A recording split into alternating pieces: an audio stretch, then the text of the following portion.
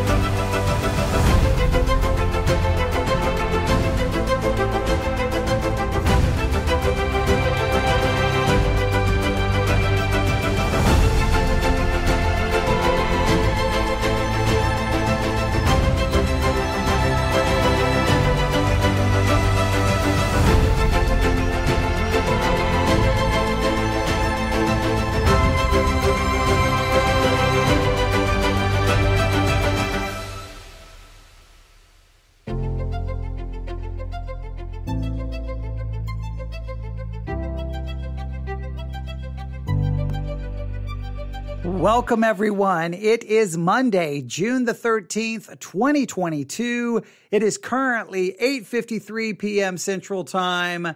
Welcome to the Theology Central podcast, where I'm broadcasting to you live from Abilene, Texas, and what I hope is going to be an epic first step. Now, it may be an epic failure. I'm very much prepared that this epic journey is going to be an epic failure. Maybe from the very first step, I may stumble and fall right from the beginning, but I am committed to this. We'll see. It's going to have its ups and downs. It's going to have its twists and turns. I'm trying to do something that I don't even know if I'm capable of doing, because it definitely goes outside of my comfort zone.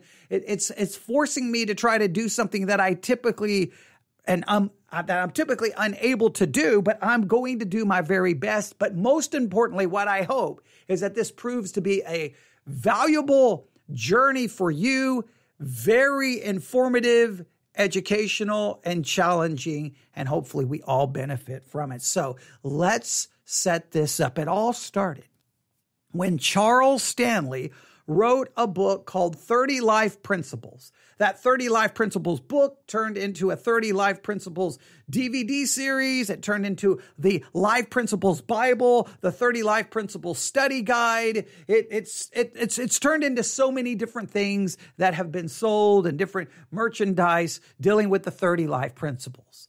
The very first time I saw the 30 Life Principles, I was drawn to them. I'm like, oh, this is cool. 30 Life Principles. Let me write down these 30 Life Principles, and I'll try to make these my life principles as well. And I'll try to learn from them and grow from them, and it'll be great. So I grabbed a notebook and I wrote down the 30 Life Principles, and I'm like, okay, what are the scriptures that these 30 life principles are based off of? So I got the study guide, I got the book, and I started studying going, I'm not seeing this. I see the life principle, but I'm not seeing the scriptural support proving what they're supposed to prove. So we've talked about it. We did kind of a mini series on the 30 life principles, and I constantly struggle. So you know what? I said, look, I've got to be able to do something with these life principles, right? The series I was doing on the 30 life principles really wasn't going very well, but I'm like, I can't waste this. This is material. I've got to do something with it.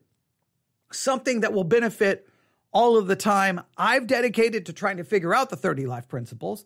And I've got to do something with the material that will benefit everyone else. So this is what I'm committing myself to do.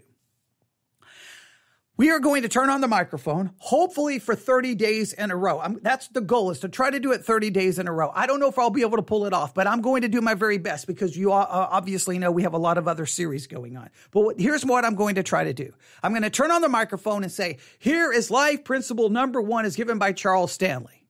Here is the scripture he gives. So what we're going to do is simply turn to the scripture. Now, it's going to be more than one scripture, but I'm grouping all of the scriptures that he's going to utilize in the study guide basically as one passage. And I'm not going to expand it. I'm not going to look at context. I'm just going to look at what he gives, nothing more, right?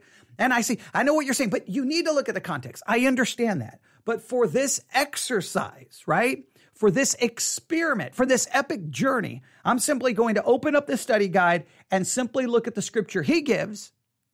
I'm going to try to only look at that scripture and at the end try to say, okay, does it prove the life principle as given by Charles Stanley?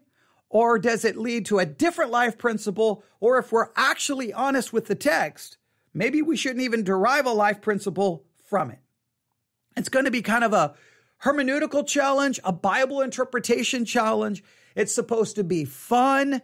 It's supposed to be, challenging you to participate in it as well. I'm gonna love to hear what you think about the passages that are provided.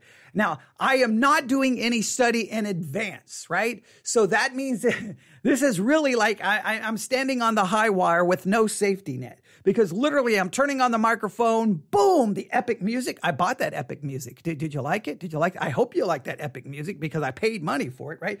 So that we would have the license for it, not a copyright violation. So I paid for it. So there's our epic music intro, all right? I don't know if we'll use it every time, but we'll use it sometime. And then what we're going to do is I'm going to open up the 30 Life Principles Study Guide and just simply ignore everything he says. I'll give you the principle and then simply go to the scripture and then on the spot, in real time, go, what do we do with this? Now, sometimes people will be listening live and they can go, but what about this? And I'll be like, that's really good. Sometimes they won't say anything till after, but it's going to be too late. I'm giving this one shot. And then the next time, another principle, another passage of scripture. So the key is the 30 scriptures. When I say 30 scriptures, 30 passages. In other words, I'm going to take everything used in the study guide and just group it together as one, and we'll emphasize which one that they think is most important. And then we'll work through it. And then when I realize I'm running out of time, because I'm going to try to give myself a limited amount of time to do this. When I get close to the end, I'm going to be like, okay, time up. Time's up. Put the pencils down and papers down. I'm just going to say, this is what I think. And then you can be like, wrong, or you can be like, oh, wow, I didn't think of that. And we'll just see. Hopefully it's going to be fun. It's kind of a personal challenge just to stop me, because what I could ultimately do is take one of these passages of scripture and turn it into, for each passage of scripture, probably a 6-week series without even trying. So this is forcing me to just go with what they give and not expand and just see what do if I just look at the scriptures they give, what do I end up with? So are you ready? We've already spent 8 minutes, so we've got to get to it. But this is the first one. So, all right, here we go. Are you ready? I'm going to open up the Kindle app. I'm going to the 30 Life Principles, and I turn to Life Principle number 1. And Life Principle, as written by Charles Stanley, is this: our intimacy with God, his highest priority for our lives, determines the impact of our lives. Our intimacy with God, his highest priority for our lives. So our intimacy with God is God's highest priority for our lives, and it determines the impact of our lives. So life principle number 1 is about intimacy with God. And supposedly that's his highest priority for our life, and it determines the impact of our life. So if you want to have impact, you must have intimacy with God, because that is God's highest priority. All right? Now, right underneath that, the scripture that they provide is this: the book of Genesis, chapter 1, verse 26. Genesis 1:26. Then God said, let us make man in our image, according to our likeness. They will rule the fish of the sea, the birds of the sky, the livestock of the whole earth, and the creatures that crawl on the earth. Genesis 1:26, then God said, let us make man in our image. Now remember, they went with intimacy with God is the priority. But we get Genesis 1:26. Let me read it from a different translation. Genesis 1:26. Genesis 1:26. And God said, let us make man in our image, after our likeness, and let them have dominion over the fish of the sea, and over the fowl of the air, and over the cattle, and over the earth, and over every creeping thing that creepeth upon the earth. Now, the study guide is going to provide lots of other scriptures. They're going to provide lots of other scriptures here, but I think what we may do, because I could look at a lot of these, but I think what we're going to do is I think we may just stick with that one scripture. In fact, now that I'm thinking about this, I remember in real time, what I think I'm going to do is I think what I may actually do is ignore all of the other scriptures given in the study guide. I may ignore all the others because they give us one scripture.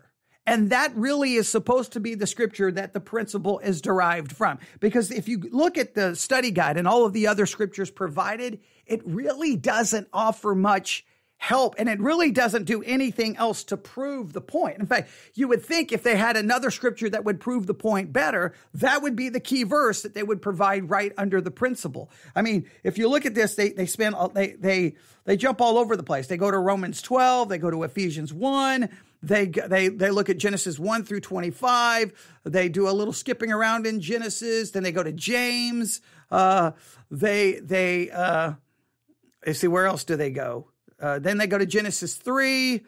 But it doesn't really, none of those verses really help anymore with this principle. So the principle is our intimacy with God, his highest priority for our lives, determines the impact of our lives.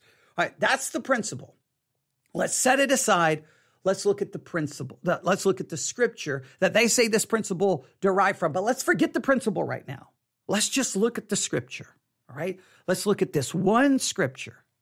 And this epic first step to go through 30 passages of scripture in 30 days. And here, I could grab all of those passages of scripture, but I just feel like it will take us further and further away from the one passage they place right here. This is the one they place right here. And I want you to put your thinking caps on, okay? So Genesis 1:26. Then God said, let us make man in our image, according to our likeness. They will rule the fish of the sea, the birds of the sky, the livestock of the whole earth, and the creatures that crawl on the earth. And that's all they provide. Now, if you were to take that verse alone, what would you derive a principle from it? Would you derive a set of principles from Genesis 1:26? I know what you're saying, but we need more. Well, to be fair, the other scriptures they provide, they don't really do more to prove the principle that they've provided. So let's just go with Genesis 1:26, and just on that scripture alone, what would you do with it? So I'm going to read it one more time. God said, let us make man in our image, after our likeness, and let them have dominion over the fish of the sea, over the fowl of the air, over the cattle, and over all the earth, and over every creeping thing that creepeth upon the earth. What do you think? This is where I almost wish there were people present, right? Because if there was people present, I'm like, come on. I would say, take a piece of paper, give me what principle or principles that you think you find in this verse. From this verse alone, all right? From this verse alone, what would you take? Well, let's just take it apart.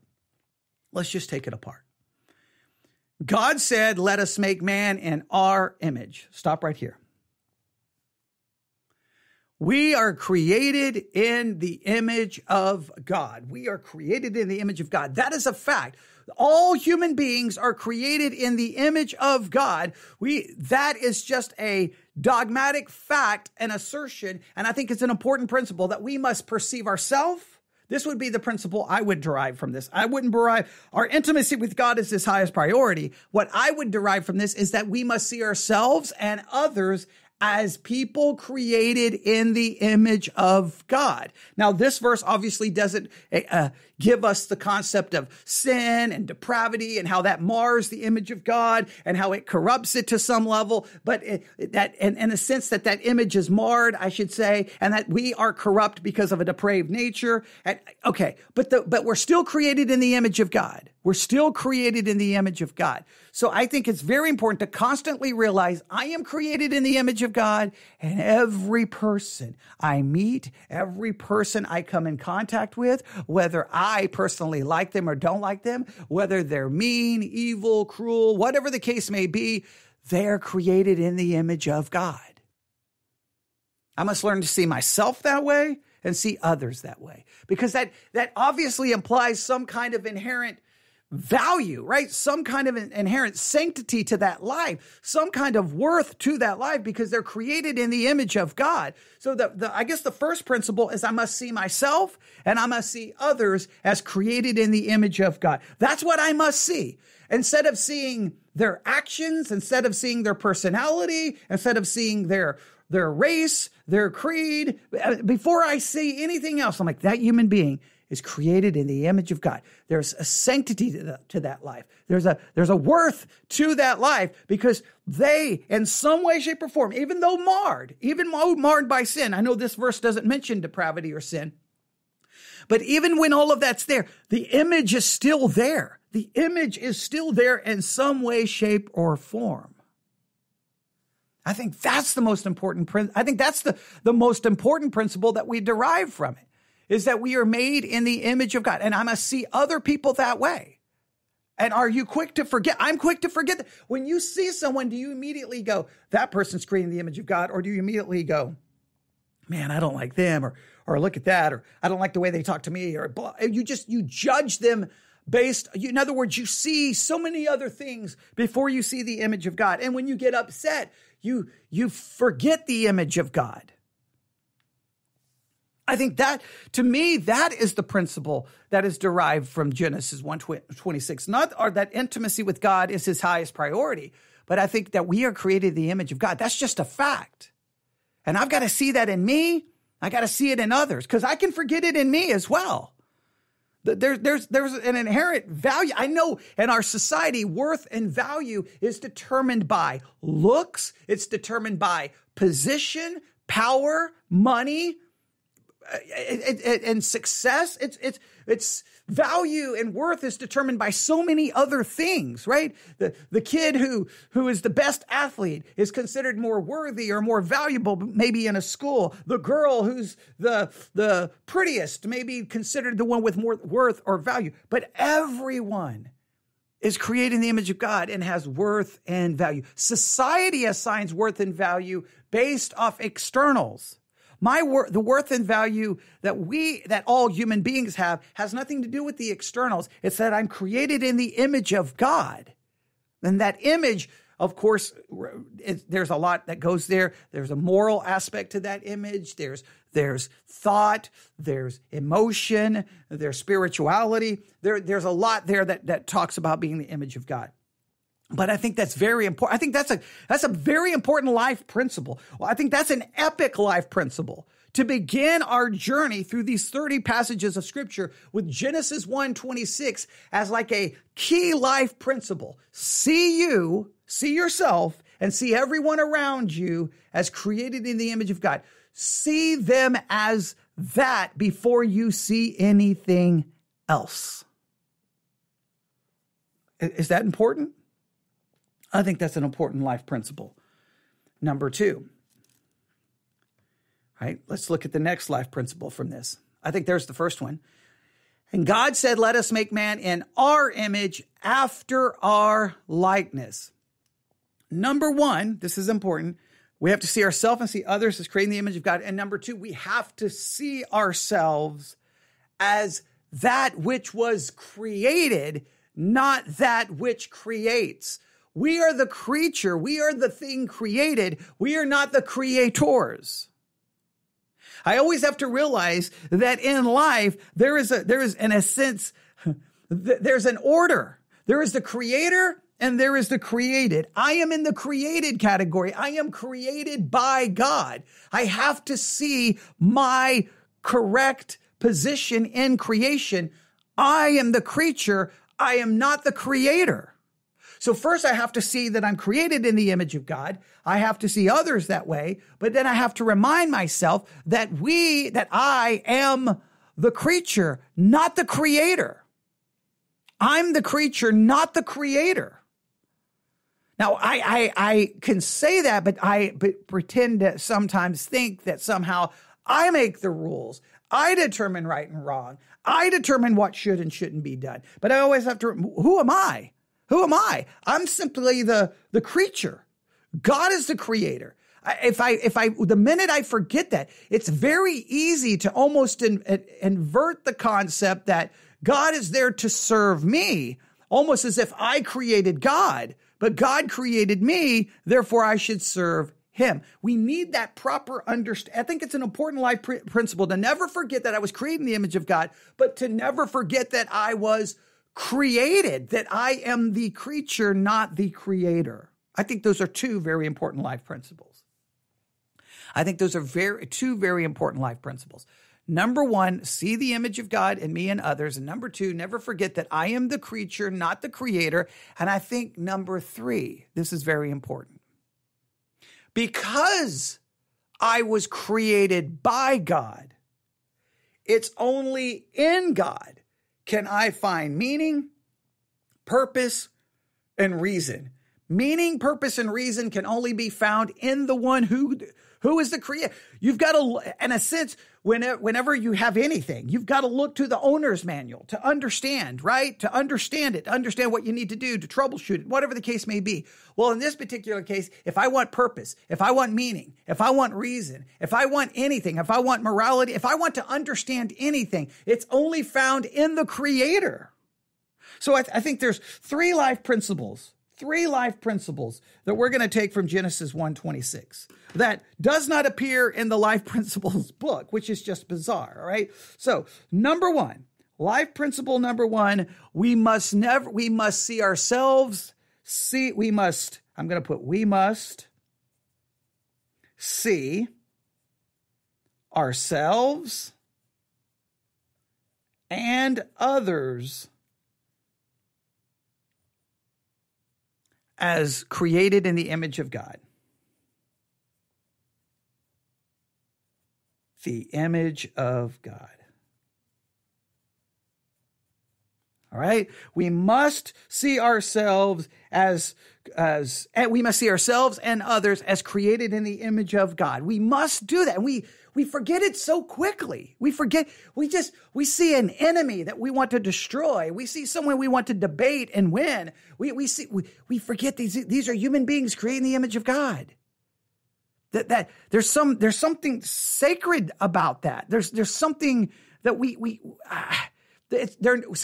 almost view people. I hate to say it. Some people treat other people or see other people almost like a bug that's disposable and a waste of their time. Okay. Number two, we must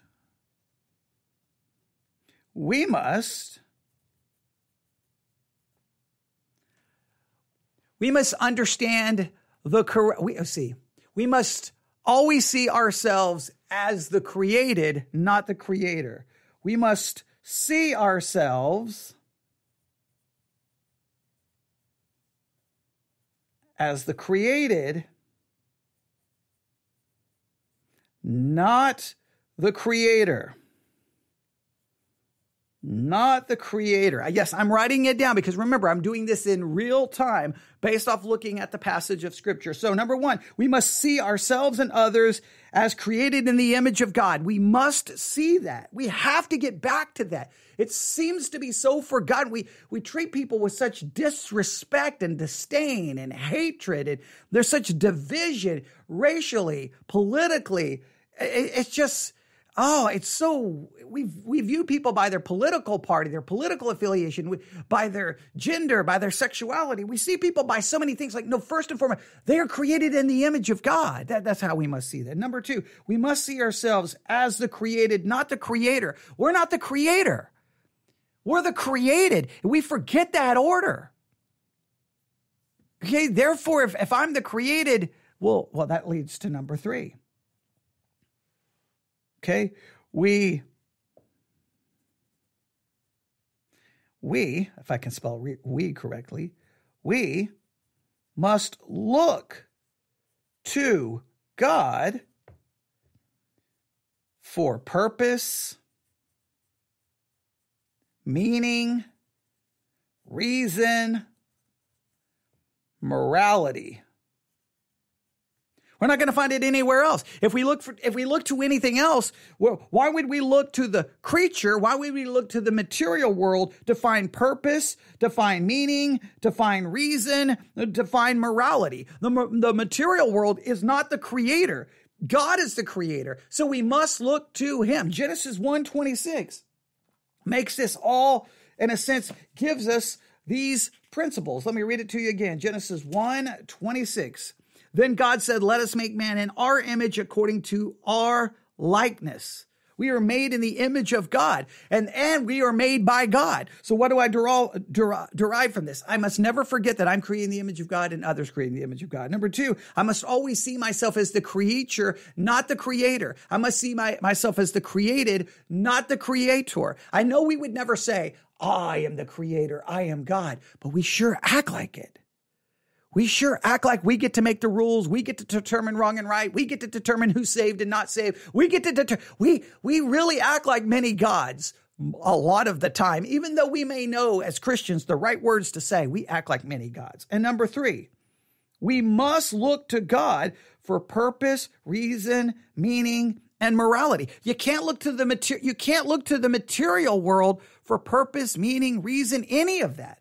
You can't even, I think you can't look to the material world even to find love, right? Technically, you can't. Love is something that transcends the material. So we have to look to God for everything. Love, meaning, everything has to be found in God.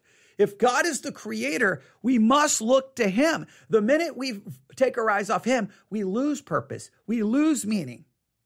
We lose even the reason to live. We lose reason. We lose morality. We lose everything. Once you turn your back on the creator, well, then you emphasize the created. In other words, you exalt self. You begin to look to the creation for purpose, meaning, and reason, and everything becomes messed up and corrupted, and everything disintegrates and falls apart. See Romans chapter 1.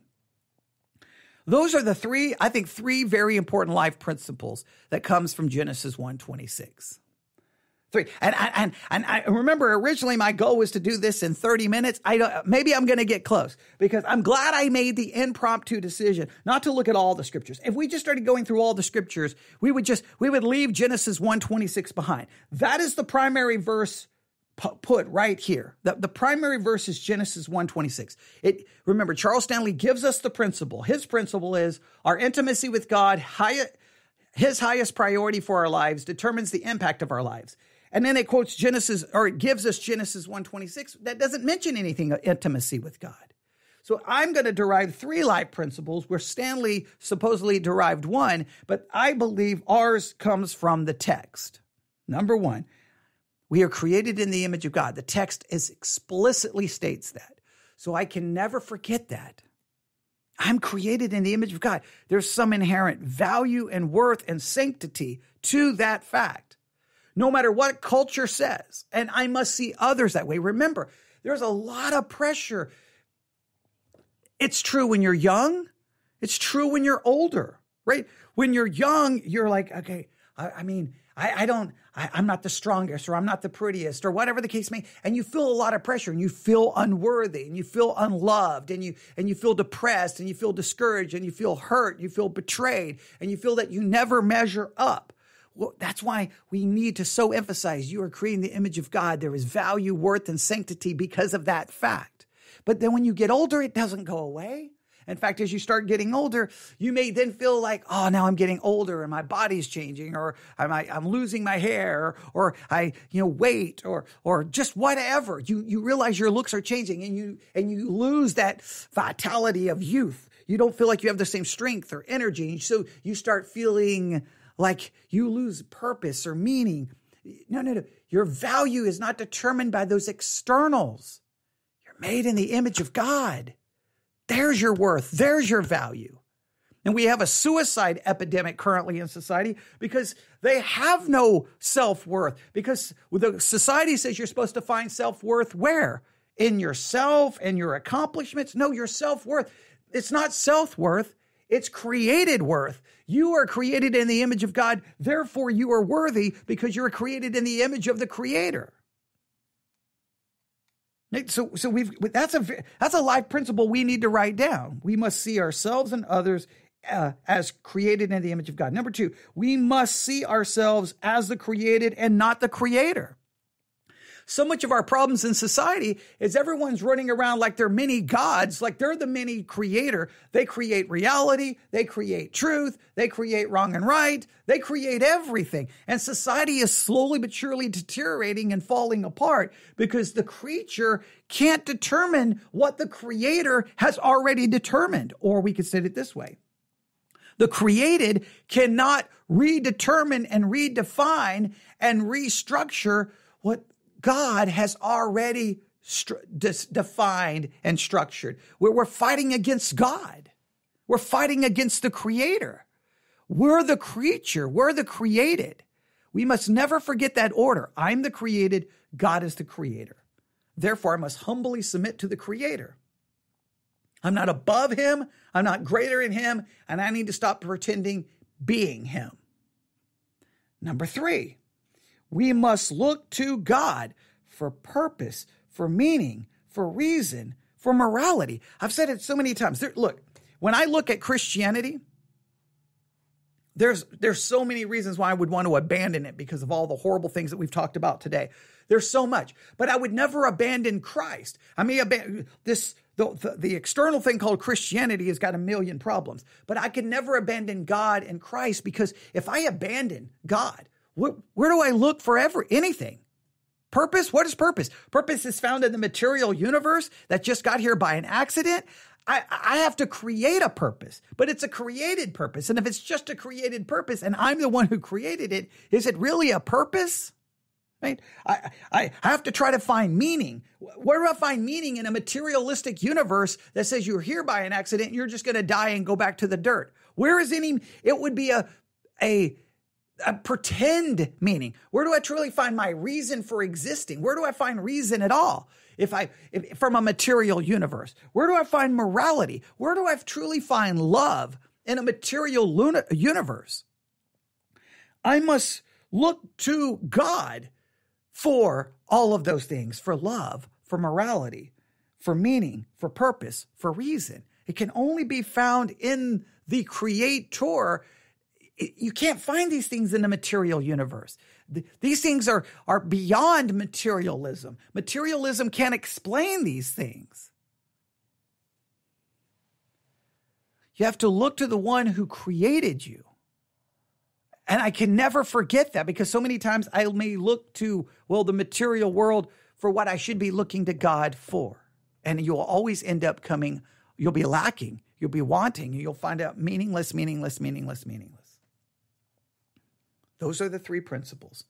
One more time. We must see ourselves and others as created in the image of God. Number 2, we must see ourselves as the created, not the creator. And number 3, we must look to God for purpose, for meaning, for reason, for morality, and for love. And I'm going to add love into that because love is this, we could get into a whole philosophical discussion there.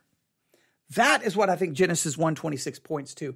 Based off the text, I don't know where he gets our intimacy with God, his highest priority for our lives, determines the impact of our lives. I don't see that. If I go through the rest of the scriptures provided here, I don't see it. I don't see it. I don't see it at all. I don't see it.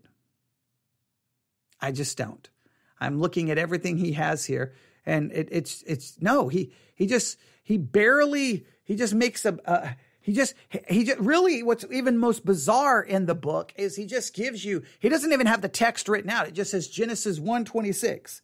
He doesn't even have the text written out. Then he goes through his descriptions, but Genesis 1:26 is the reference right underneath the principle. Like, this is the verse that gives us the principle, but it doesn't.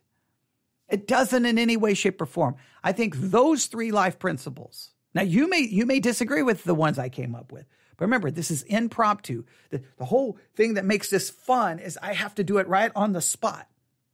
Makes it nerve-wracking, but makes it a little bit fun. All right? Now, maybe if we expanded it to all of Genesis 1 and Genesis 2, Genesis 3 would just determine what happened in the fall. So really, I think Genesis 1:26 is a good verse to go to. I think the rest of Genesis 1 and 2, we could just use to build and strengthen the principles that we gave. But those are 3 life principles. And tell me, do you think those 3 life principles are biblical life principles? Do you agree with them? And do you think that they would be beneficial and helpful for you to write down and remember? Genesis 1:26, we took 3 life principles, completely different than the life principle as provided in the 30 Life Principles book by Charles Stanley. Same scripture, different life principles. I believe the ones we came up with are derived from the text. What I feel is that he came up with the principle and tried to place it on the text. I think he tried to place that on Genesis 1:26 instead of taking the principle from Genesis 1:26. And so many times we take our ideas and impose them on the Bible, where our ideas should arise from the Bible. There you have it. Tomorrow, we'll move to life principle number 2 and scripture number 2. I think we're just going to focus on the one scripture. I don't know. This could turn into a massive train wreck, but we're going. It's going to be an epic train wreck, an epic journey, an epic exercise that may have epic success and may have epic failures. I think what we just did tonight is pretty epic, and those are 3 absolute epic principles that could have an epic impact on your life. How many different ways can I use epic? I don't know. I mean, did you not hear the epic music at the beginning? Well, we're going to conclude by playing ourselves out to that epic music because, well, I paid for it. So since I paid for it, we're going to use it again. All right, you can email me, newsif@yahoo.com, newsif@yahoo.com. I would love to get your epic thoughts. That wasn't so epic when you mess up the word. I would love to get your epic thoughts on these epic principles as we conclude with some epic music.